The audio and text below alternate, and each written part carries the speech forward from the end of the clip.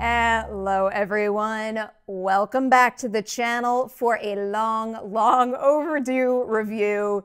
This is a review many of you have been asking for a good while now, but it's Nathan who gets credit for finally making it happen because he's using his Patreon video request for a Sonic the Hedgehog review.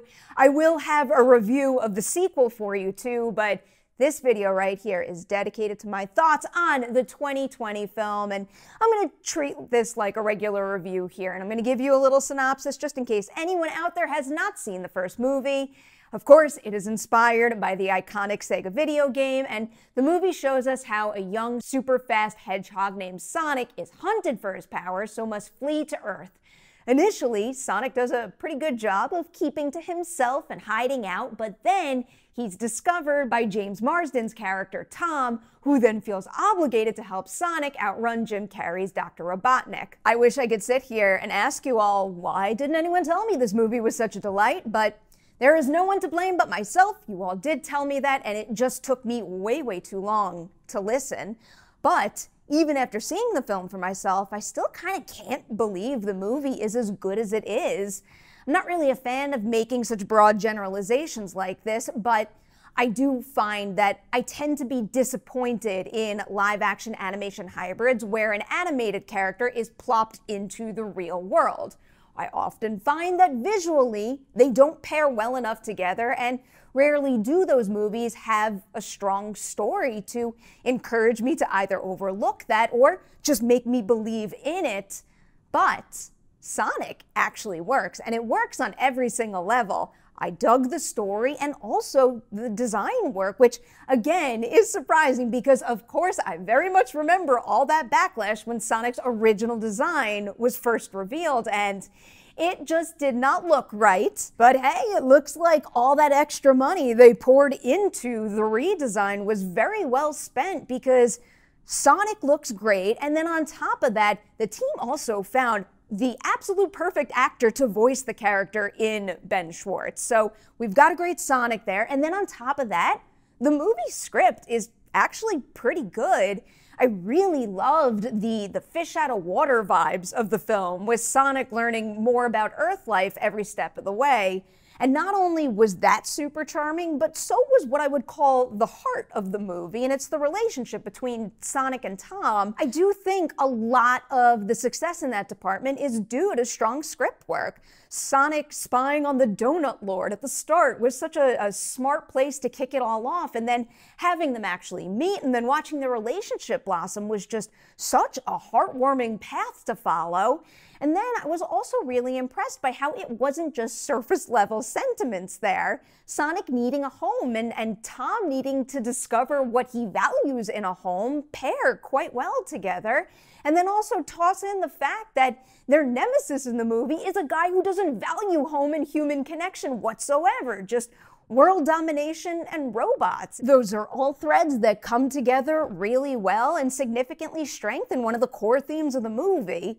So clearly here, I think the team is working with a very solid script.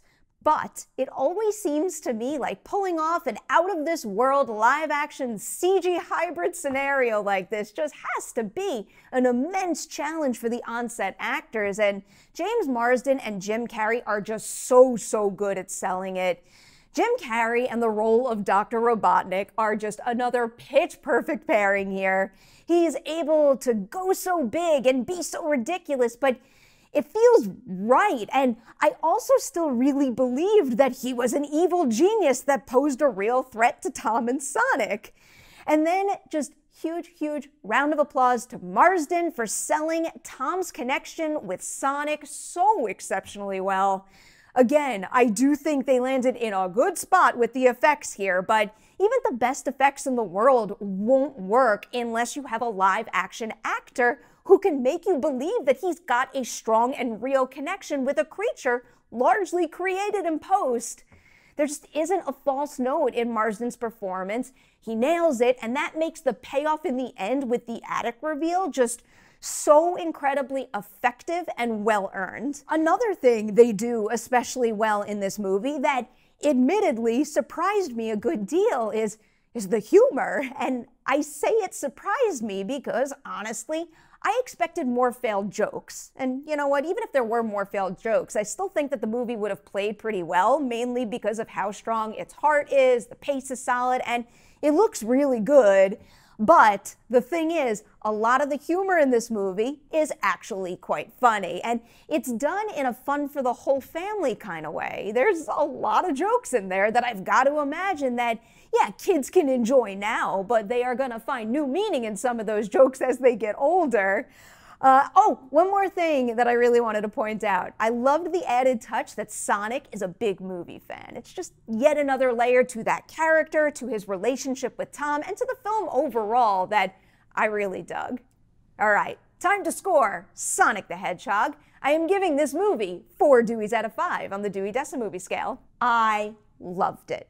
I watched it right before going into my screening of the sequel, and it just sent me out the door with so much enthusiasm. And do not worry, I am not going to leave you hanging there. Next up on this channel is a review of Sonic the Hedgehog 2, so stay tuned for that.